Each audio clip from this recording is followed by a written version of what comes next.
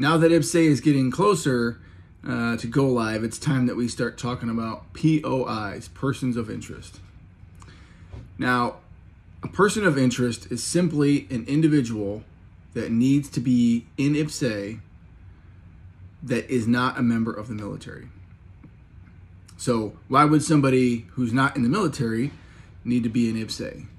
Well, many of us have been in a situation or in an organization where a DA civilian or government civilian supervises us. We've also been in organizations where there's another service, Navy, Air Force, Marine Corps, who are a direct supervisor. And they will be able to use IPPS-A to perform their supervisory duties for us in IPPS-A. As an example, an APAR, an award recommendation, an absence request.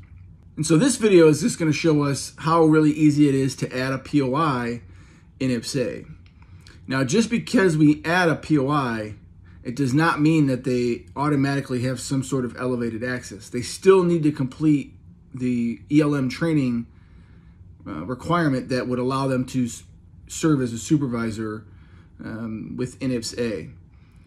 All this is really doing is making them a person in IPPS-A so that you can assign those types of roles and responsibilities in the system. It's also important to note that not anyone can do this. You have to have the correct row class permission in order to add a POI in IPPS-A.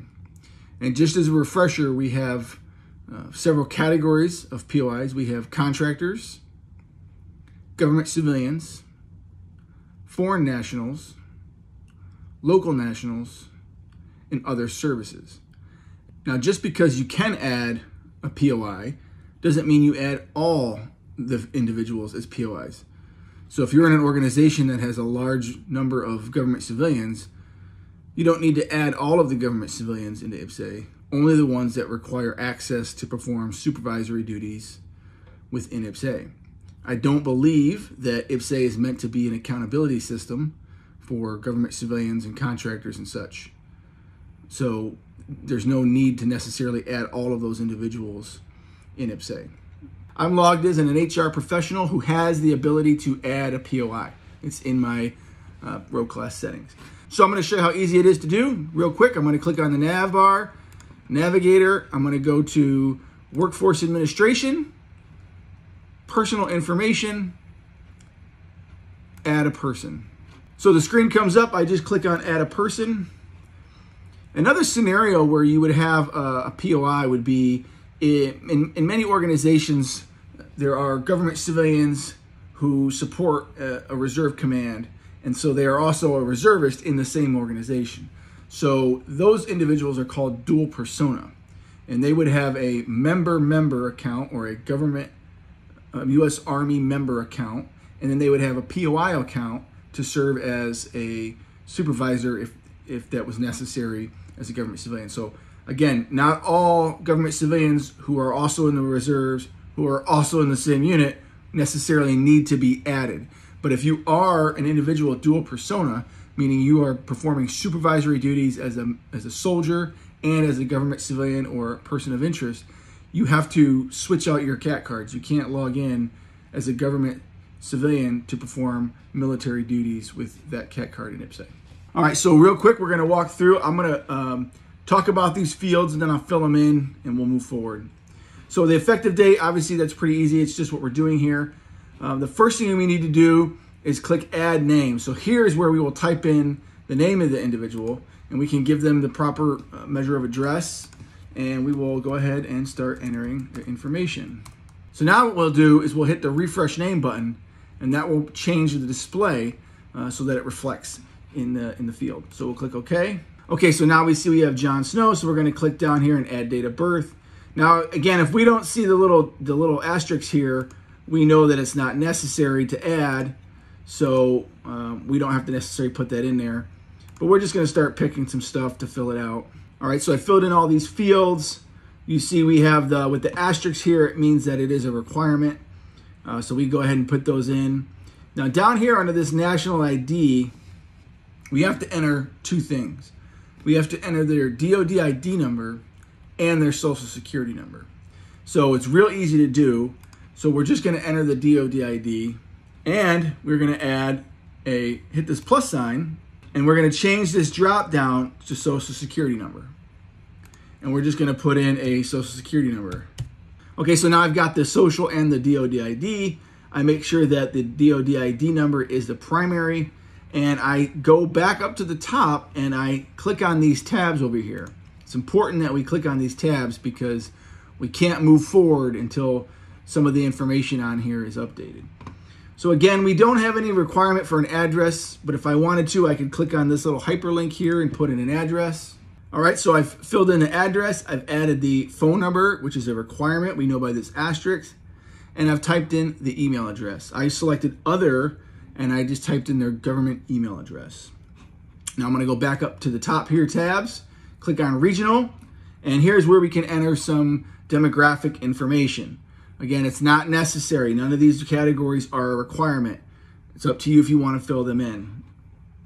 And finally, we're going to go to the organizational relationships. And this is where we're going to designate what type of person of interest they are, and then we're going to associate them to our organization, okay? So here, it's very important that we select person of interest, and the screen will refresh. And here we can pick which type. So again, if you remember at the beginning of the video, I talked about contractors, foreign nationals, government civilians, local nationals, and other military services. So each of those selections gives the operator ID a different character at the end. So all military members are .01, and then these characters will either be .02, 03, 04, and etc. So it's very important you pick the correct one. So we're going to pick government civilian. And then from the checklist mode, we have to select person of interest. We always select person of interest in this field. Now, before we click save, we want to add a relationship. So we're going to click that button. And this is the field where we designate them to our organization. What we want to do is click get enabled security types. And this is going to give us some of the defaults that we know we need. So now we know that we have to pick a value for each of these empty fields in order for this person to be added as a person of interest. So I'm going to go ahead and fill these out. So when this screen comes up, it gives us an option. Okay, so are you active component? Are you Army Reserve? Are you Army National Guard? So if I was from the state of Florida, I would need to pick the Florida National Guard. And that's going to give me the correct organizations within the Florida National Guard. But this training database is an active component database, so I'll pick Army Active Component. When you are doing a POI, generally the values here you see in one, while they'll be unique for you, generally they won't change unless you change organizations. Because I'm active component in this training database, it's always going to be Army Active Component. What will change are the values in column 2. So I just selected this search menu here, and I picked my location of my organization. But when you get to the department ID, depending upon your level of access, this could take some time to refresh because it's going to go through all of the department IDs that are available to associate this individual. Again, that should be restricted based on your hierarchical permissions, but in this database, it's not. It goes through the entire department ID list, so it takes some time. And remember, department IDs are essentially UICs when we're talking about IPPS-A. So I know my department ID for this organization, so I'm just going to type it in to make things go a little bit quicker. And you'll start to learn these as well. So I've entered it and hit the tab key, and then this should refresh and recognize that department ID. Now, when you hit this button, if you hit this button by mistake because you don't know your department ID, you can go through a search process or a filtering process to sort of narrow it down. But it's best to know your department IDs. Maybe have a little cheat sheet on your wall that says the UIC is X and the department ID equivalent in IPPS-A is Y. And that way you'll start to remember them. But now here I'm done. So again, what I've done here is I've associated this civilian, this POI, to my organization in IPPS-A so that they will be able to get permissions, supervisory positions, elevated roles in IPPS-A for my organization. So now that I'm done, I click apply and I click OK. And now this is going to take me back to where I started, and I need to click save so that it saves this person as a person of interest in the organization. So I click save. Now I'm almost certain, I just want to go over this because it happened a lot when we were training. This email address, it needs to end in a .mil. So they can't enter civilian. It's got to be a government email address. But again, that's in the training environment that may not exist once you're in the production. But what's really key here, the takeaway is that I have an EMPL ID. If you see it right here on the screen, this individual now has their own employee ID, and that's what will be used to grant them access to things. If they are to be, as a supervisory role, that would be their IPPS-A number, so that they can do actions, supervisory duties within IPPS-A.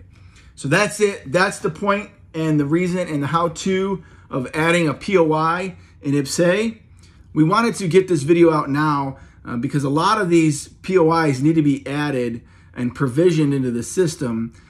So if we do this now, they can have their elevated roles and get their ELM training done now, so that when it comes time to go live, they're ready to get at it inside of IPPS-A and perform their duties as supervisors. So get with your cutover teams, get with your TRAs, make sure you understand how that process works to get all the training requirements done, getting the provisioning done for POIs. But this is a simple process of adding a POI in IPPS-A. I hope you enjoyed it. Make sure you follow us on YouTube, hit that subscribe button. Go ahead and keep tracking us and follow our stream on S1Net and MilTube. Defend and serve.